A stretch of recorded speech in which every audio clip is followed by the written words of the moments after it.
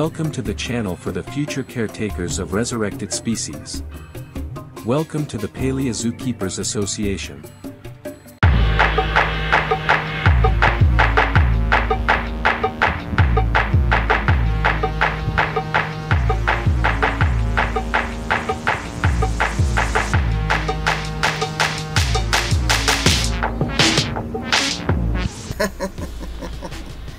Oh, hello there. Welcome to the Paleo-Zoo-Keeper Association. My name is Austin. The tortoise you saw there with the lovely Ninja Tortoise music was Leo, my Leopard Tortoise. The smaller northern variety, not the larger southern variety. Tortoises have been a part of human history and a part of prehistory for a long time. Even the dinosaurs shared space with them. And because of this, we have so many different forms of them, from the modern slider turtles and Galapagos land tortoises to real prehistoric giants like several species of large sea turtles and even just as large freshwater turtles. But we also had pretty large species of tortoises, larger than the Galapagos land tortoise, that actually lived out relatively more recently. The Megalochelys Atlas, I'll just call it the Atlas Tortoise for short, was one of the largest species of tortoises, if not the largest species of tortoise to ever walk the earth.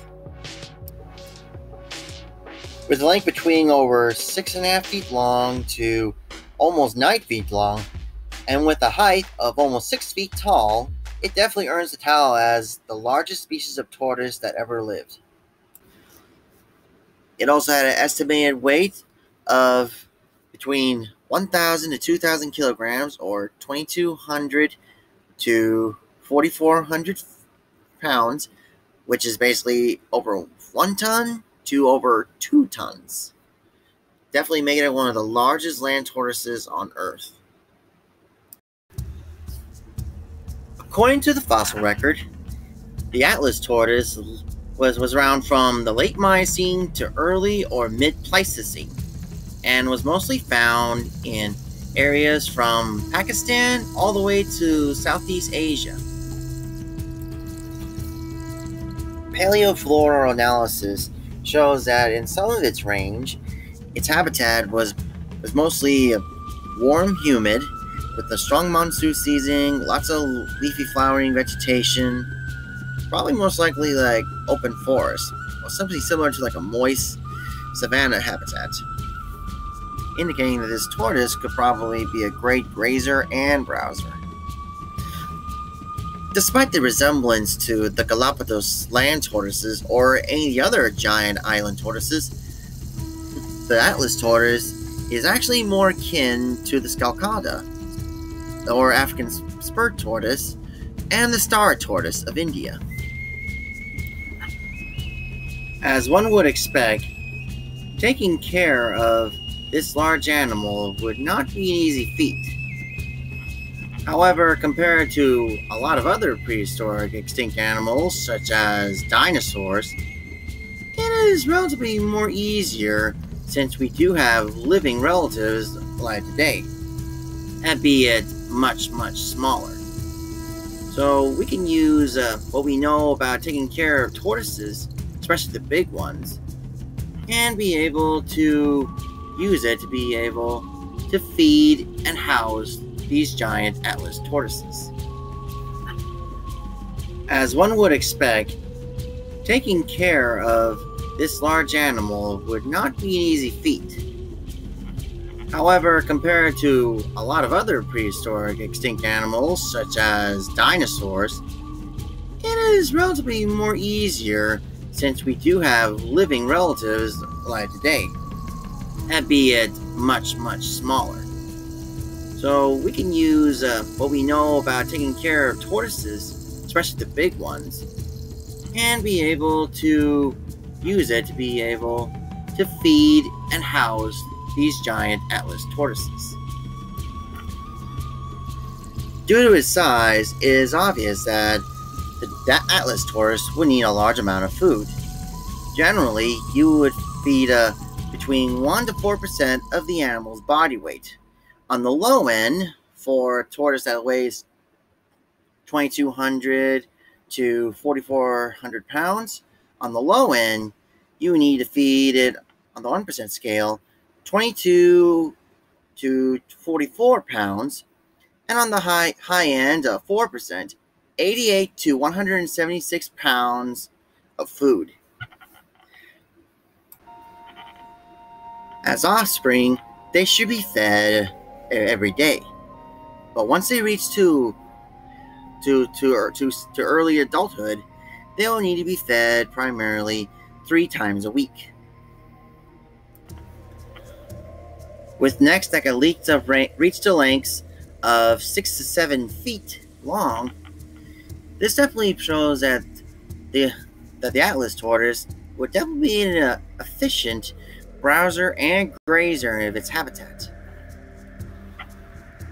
One way we could tell that the Atlas tortoise was both a grazer and a browser is that looking at the shape of its shell shows that it can definitely reach up to browse, but not as extreme as some species of saddleback tortoises on the Galapagos. And it's not too much to the point that the tortoise had his head low on the ground, like other species of Galapagos land tortoise as well. So the shape of the shell has shown us that it is basically an intermediary, basically in between. It could go either way, depending on what's available at the time.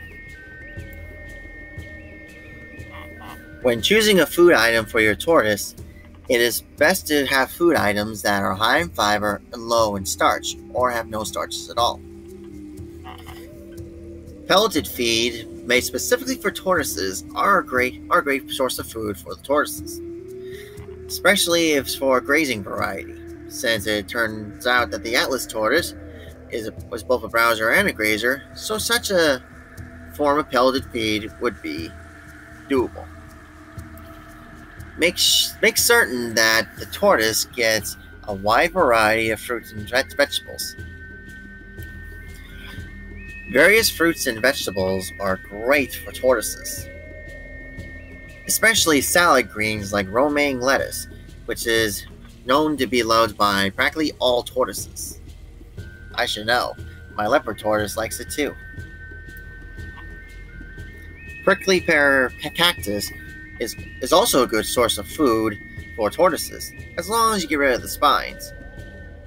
And the fruit from this said cacti would be a good treat for the tortoises, especially when doing training and enrichment. Bamboo stems and leaves, at least thin bamboo stems, would be a good source of food for tortoises as well. They are generally non-toxic to tortoises, while it should be noted that tortoises don't always find them appealing, but they are considered non-toxic and are doable for tortoises.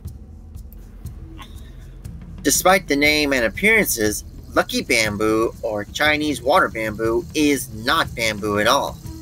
Not only that, it is also extremely toxic to tortoises, so this is definitely one plant you should avoid at all costs. Along with pelleted feed, fruits, and vegetables, timothy hay is also a really good source of food for tortoises. Especially when you're dealing with a tortoise that weighs between 1 to 2 tons, a large supply of timothy hay would be a great source of food for such a big tortoise. Calcium is a very important mineral that should be included in all the diet plans for the Atlas tortoise. Even modern-day tortoises, this is very important. For offspring, for proper bone and shell development, adults make sure their bones and shells are maintained, and also for laying eggs and breeding females. One way you could be able to supplement calcium in their diet, not just having high calcium food like cactus, calcium powder that's really available as reptiles is the way to do it.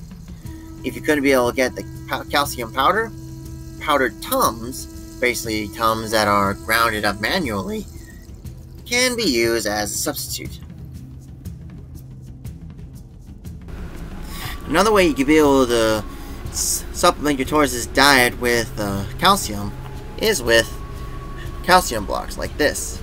This is often used for modern day tortoise species, both to supply them with calcium, and tortoises can keep using their beaks against it to pretty much make certain that their beaks don't get overgrown. Obviously, for a fully grown Atlas Tortoise that weighs between a ton or two, you're going to need something a lot bigger than is available today. I would recommend probably making calcium blocks that are equivalent to the same size as a 40-pound salt lick used for livestock. These tips and so on are essential for making certain that the largest land tortoise that ever exists is well fed. Thank you for watching this video. Stay tuned for later this week or so, part 2 of this video will be able to be uploaded. Next one will be on containment and housing. Please hit the subscribe button so you can stay tuned to it. I hope you have a grand day.